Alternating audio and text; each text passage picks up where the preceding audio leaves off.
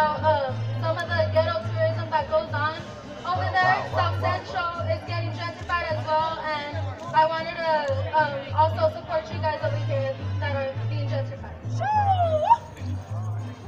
The culture vulture wears juicy culture, but in her hair is a juicy culture she likes to call pop culture.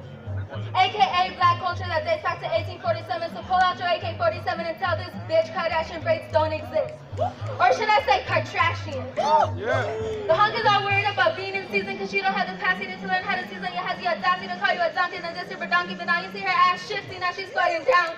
But I think it's because she's trying to hide from the white supremacy she helped establish into society's beauty standards. But she's not racist. Her best friend's boyfriend, sisters, coworkers, aunts, next door neighbors, dog's collar is black.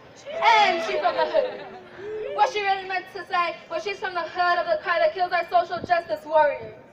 She's a bitch that makes me itch, a culture vulture, a neoliberal, a racist, a Zionist, white feminist bitch. Like, how the fuck you gonna say you support women but then support their genocide? How the fuck you gonna be at the Women's March all the way in DC causing traffic but don't march for the sex trafficked women in DC?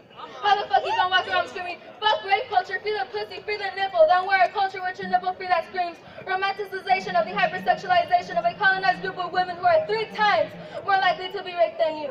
Because the Violence Against Women Act, or better phrase, act like you care about the violence against women, allows white men to invade their bodies like they did their land in 1492 as they spread their disease like uncultured bacteria, breaking down organisms to thrive and be cultured. You some bleach in that bitch, but according to their Tumblr page, they'd rather drink it. But only as they add some ice to it. The type of ice that invades our black and brown hoods as they wear white hoods, but still got a height when they see that comes in Snapchat geotag, but not hyped enough to keep it like that because they pussy-footing ass went around to ruin their Louis Vuitton. However the fuck you say his name, Shoe. So fuck your foot and suck my pussy, cause poverty is not a trend. So stop getting all hyped over that geotag, cause your dumb ass is in Paramount. Everybody wants to be hood, see hood, live hood, rep hood, but still call the hood babies hood rats as they steal distasteful at the thought of an alley with a sofa they claim we have so much in common with. You know, since apparently we're both abandoned, we just all good in the hood. Aside from the socioeconomic problems that create cycles of poverty that can't be escaped, because see, poverty was primarily caused by educational inequality caused by poverty, but first it was caused by segregation and slavery, which were results of white supremacy. It just makes me want to drink some bleach, no ice of course, and I'll just watch you sip your coffee since you like your drink to match your soul, black and bitter.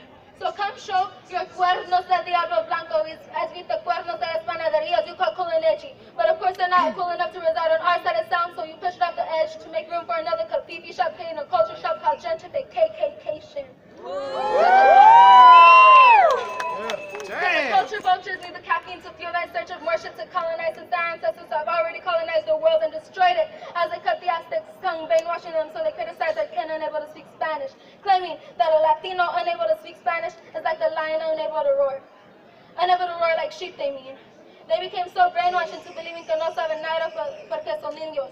Por eso, solo los criollos están en todo el mundo porque nunca han visto el mundo. Nunca han visto que son solo otra víctima de la colonización. This is nothing but colorism created by white supremacists, the peninsulares. They took our land, they took our language, they took our culture, our sanity, our freedom, our innocence, and replaced it all with intergenerational trauma. No wonder black men have such high rates of depression and suicide. Depression is not white people shit, it's post-colonial shit. Technically it's white people shit.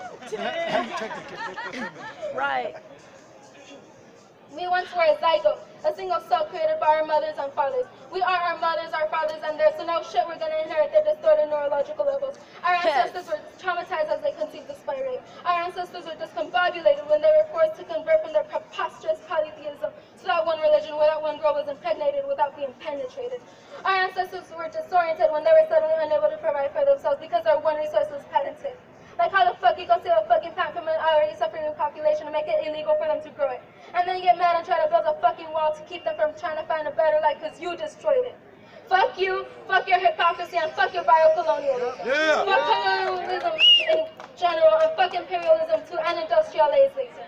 Fuck Zionism, fuck white supremacy, fuck mass incarceration and the war on drugs, fuck slavery, the prison industrial complex, fuck the patriarchy that created it, fuck poverty, fuck gentrification and cultural genocide, and fuck Donald Trump.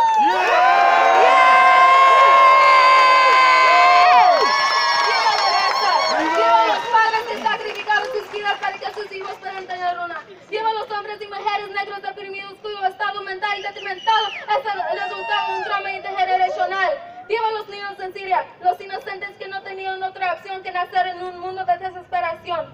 ¡Viva Hamla y la Intifada! ¡Viva los nativos de Hawái y Centroamérica! ¡Viva todos los que han sido apoyados por los gringos! Por lo que todo el mundo. ¡Viva! ¡Viva!